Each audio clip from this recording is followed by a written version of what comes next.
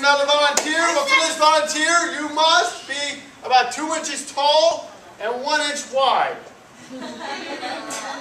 Hey, Osada, you guys are all too big. Are you going to turn us into a frog? No, I'm a scientist, not a magician. But you guys are too big, so that's okay. I brought a volunteer. His name is Eggbert, and a good friend of mine. Though we do have one long-standing argument over what the best cartoon show ever made is. He says it's Disney's Aladdin. That's his favorite cartoon. No, I said the best cartoon ever made is My Little Pony: Friendship is Magic. No! Come on, Pinkie Pie rules, man. Now, Eggbert loves Aladdin so much, he wants to live in a genie bottle. Only there's one small problem. He can't fit. That's right, he's too big. So, without breaking the bottle or hurting Eggbert in any kind of way, how do you suppose we get Eggbert into the bottle?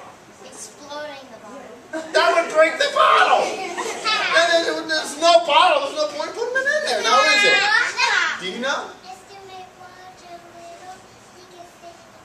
If I made him little, well, I don't think we have enough time for him to diet. What do you think? Like you could make the ball like with air in it and it would go fat and then the last second you could throw it in and the air would go out funny. You're on the right track. Yes, you're on the right track, but we need a way to remove the air. So how about we use fire? No! Yeah, now let me make sure Eggbert doesn't run off. Look.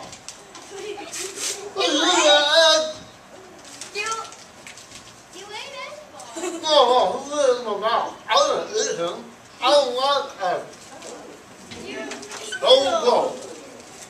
You just ate your own.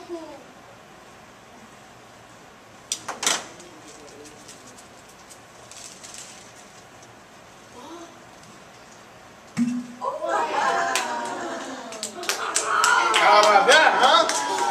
Now, what did you guys see? Nothing. What did you see Eggbert do? I know. He dropped it. How did he get dropped in? Look. When the fire, it made it slippery, so when it was going down, it was Did the fire made it slippery? Yeah, because it was like making it wet and like there was something to stay up. Paper made it slippery. Paper made it slippery? I know. What made it slippery? Fire underwear. Fire underwear. Okay. Now, actually, remember what this fire needs to survive. Okay. What gas? Oxygen. Fuel, oxygen, and heat. Okay, that's right. Now, when I put Eggbert on top of here, what happened to all the air? It was stuck in there, and then the fire used up all the air, right? And then no more air could get in. So, it looked like Eggbert got sucked in, right? Yeah. But no, Eggbert wasn't sucked in. Much like Humpty Dumpty, Eggbert was pushed.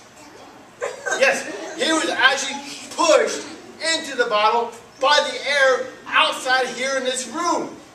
Because in here, all the air got used up by the fire. That created what's called a vacuum. And nature abhors two things. One is a vacuum, and the other is Justin Bieber's music. So all the air suddenly out here wanted to be in here. And the only way I could do that was to push Eggbert into the bottle. And that's what happened. All the air pushed Eggbert into the bottle to equalize the pressure. Now, you guys want to see it in reverse? Yes.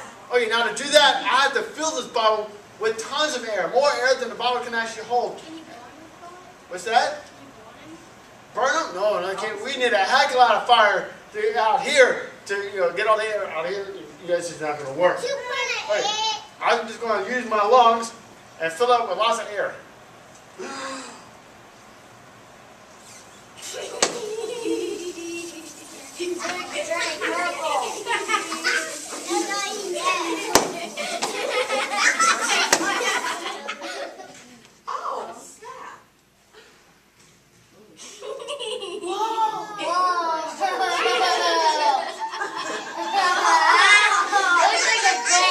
Angel, eat your heart out. There we go.